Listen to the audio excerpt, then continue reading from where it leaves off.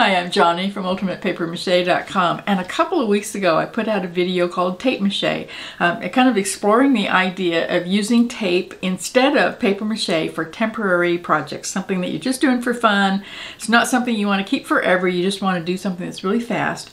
And I based the idea on this video. I'll put a link to it down below too. A lady in a school situation was using something called a wet and stick tape. It was a very specific brand that she was using, and she was putting it over balloons and creating masks for kids. I couldn't find the wet and stick tape that she was using, and I mentioned that in my video. Instead, I had bought this, this is actually a medical supply. It's called Nexcare. It wasn't expensive. I just played with it with my bird masks, and I really liked it. But when I mentioned that I couldn't find the other tape, a lot of people went out searching for it and were able to find it in all kinds of different places. I couldn't find it, but a whole lot of other people did, and it turns out that the tape that the lady was using in that video is really expensive. You have to buy all 10 colors, and the set costs somewhere between $60 and $110 depending on where you found it. So we're not going to use that. But people kept looking for something that we could use as an alternative, and we found this wet and stick tape instead. This is a packing tape, but it doesn't have those fiberglass lines in it like the packing tape that I already had here in the house. So it looked like basically it's the same thing as what the lady was using in her video, but we would have to paint it ourselves because it's brown. It didn't have the color on it. But that's okay, right? So I decided that now would be a really good time to go ahead and play with it. Again, it would only be used for something temporary. No kind of tape is going to substitute really for real paper mache. Real paper mache will last for many years if you keep it dry. Tape isn't really intended to last that long. That's really not what it's for. So this would be just for temporary stuff where you want to make something really fast. If it works. So let's go ahead and find out. I actually have been working on something else. I started a grizzly bear mask. Really happy with the way it's coming out, but I just needed a break. So we're gonna play with some tape today. So let's see how this works. So here's the tape, and I thought that it would be possible to do what we do for regular paper strips and paste, and that is just to tear it so that you don't have those edges. But that doesn't turn out to be true. You can't get more than just a little itty bit off of a time. And I don't know if you have more patience than I do, but that's not going to happen. But it's really thin paper, so I don't think that's going to be a big deal. The other thing, though, is that if you tear it this way, that works. But you're ending up, like even right here, the very first one I pull out. I don't know if you can see this or not. There's going to be this area right here where the paper actually splits. The stickum is on this one, and it's not right here on this edge. There's no paste. Right here, there's nothing. So that's going to be a problem too. I don't think we're going to be able to tear this tape. I think that the lady in that video was cutting hers into strips to put on her balloon, and I think that's what we're going to have to do, because tearing it just didn't appear to be an option. You are going to get those edges showing, but if you're working with kids and balloons and stuff, I don't think that's going to make any difference. When I was playing around with this tape, obviously it already has the stickum on it. It's just like regular tape, and so you don't have to get it wet. This kind you do, and that's what makes it feel so much like regular paper mache. But there are some problems with that, and the first one is that wet paper mache. I mean, this is true of any kind of paper mache, not just tape. Is that you don't want to get it very wet, because if you put it on flat cardboard, when water is on one side of a piece of cardboard, it's going to make changes to the cardboard's shape. It just happens. So if you just put this in the water, kind of like we do when we're dipping paper strips into paste. I know we're not supposed to dip it, but I always do. And then we put that on there, and we put a whole bunch of them on. It's way too wet. We're not only getting the stickum wet, which has to have water, we're getting the paper wet too, as you can see. And if I covered this whole thing with these wet strips, which I actually did when I was first playing around with them. And it just, the cardboard works. It has to. So I'm not going to wait for that, because you can imagine, you know that happens, right?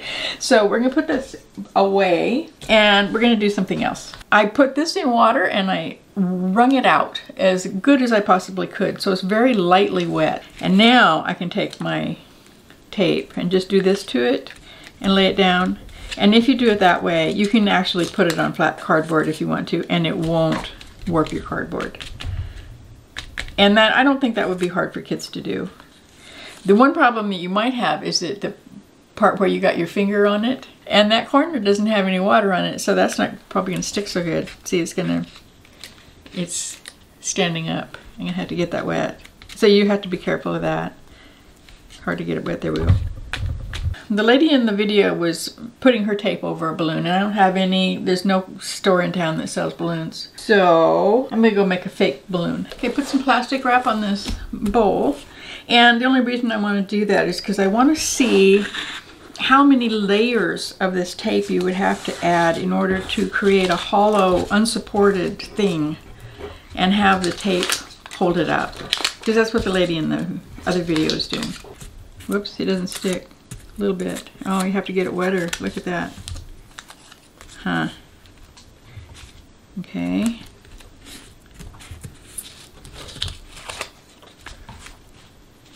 Maybe you do have to dip it. Well, yeah, it's not sticky enough to stick to the plastic. Okay, I'll bring back my water.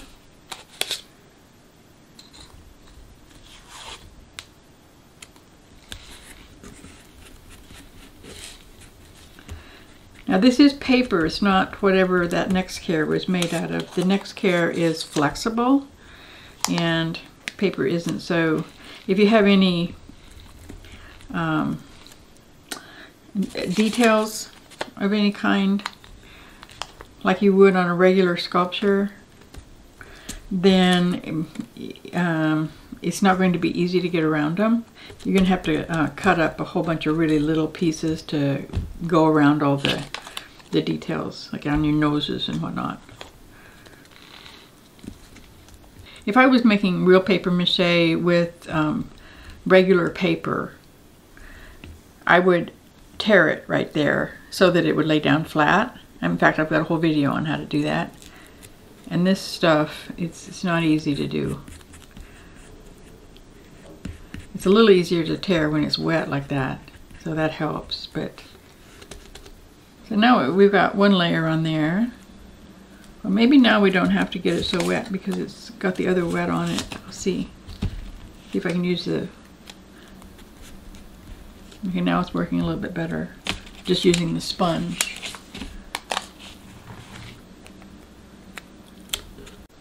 Okay, it disappeared for a second because the furnace came on.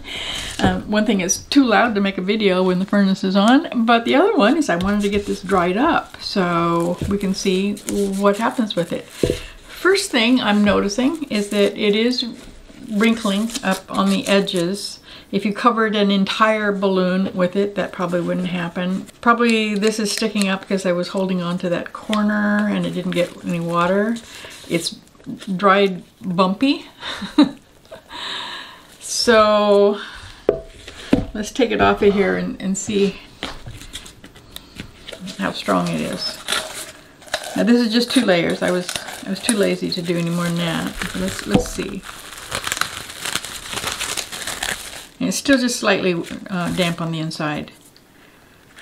So this isn't entirely fair, but I think 2 layers would be enough. If a kid was patient enough to cover a whole balloon with this with 2 layers of the tape, I think actually it would work. And that's strong enough, even though it is slightly wet still on the inside. You can see where it's, you know, it's holding up. You could paint it. Now, so many people helped me find this tape. I really, really wanted to be very excited about it. I mean, it was so nice of everybody to just chip in and spend their time searching all over for the kind of tape that the lady used in her other video. And I'm not as excited as I wanted to be. I'm having a really hard time thinking of a reason why an adult artist, anyone over 13, would want to use this even for a temporary mask instead of paper strips and paste. It isn't easier to put on, as far as I can tell, because you can't really tear it because you leave edges that don't have any stickum on it. It was harder to put on, actually, even if you get the right amount of water and everything, which I kind of played around with and didn't do that right at the beginning. But even if you get all that right, it's hard to get it on smooth enough, especially if you're putting it around something that has any kind of detail around it, noses, eyes, anything, any kind of sculpture. It would be a lot harder, actually, than working with torn up newspaper and paste. It's less messy because you have water getting on stuff instead of paste.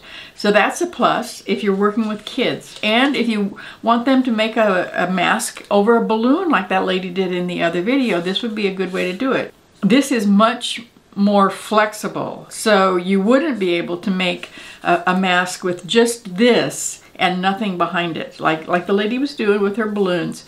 But you can do it with this one. I showed you that we can actually use 2 layers of this tape and come up with just a temporary mask that a kid would have a lot of fun with, and they could paint it and it would actually work. So for that purpose, I think this paper mache alternative would work. I can't think of any other practical use for it. I seriously can't. I don't know. This stuff, on the other hand, I covered the bird masks with it. They held up really well when I was putting the feathers and everything else on them. I was handling those really. In fact, let me go get one. I just wanted to show you that the back of this one, I didn't have a chance. I didn't have enough of the Nexcare tape so that I couldn't completely cover the back of this one. So there's edges. And even though I was handling this a lot, putting all the glue and the feathers and all that kind of stuff on it, this tape is still just as solidly stuck on as it was when I first started, which really surprises me, but it's true. And that was like 2 weeks ago.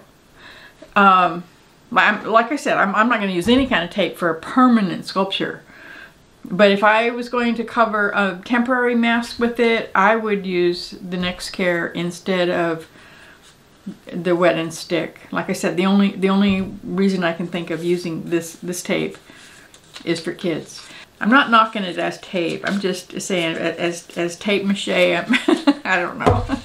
But I really had fun playing with it and trying to find out if it would work or not. I really appreciate everybody who helped out after that last video and went out and searched for it. That was just so cool. Now I do have another experiment coming up. I got to finish my bear first.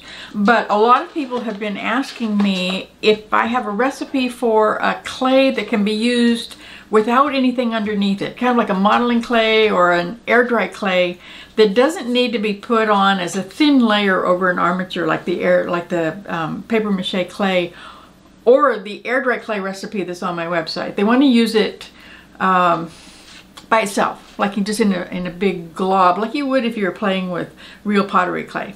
I don't have a recipe that can be used that way, but I did order some air dry clay, a commercial product that has some fairly good reviews, and I just want to play with it and see what we can really do with it. That's coming up. The bear's going to come first. I'll hopefully get that video out next week, and then after that I get to play with my brand new air dry clay that I ordered. It's already here. It's on my shelf and I haven't gotten to even open the package yet, so I'm really looking forward to that. So watch for those 2 videos, and then in the meantime go make something and come visit me, ultimatepapermache.com. I'll see you there.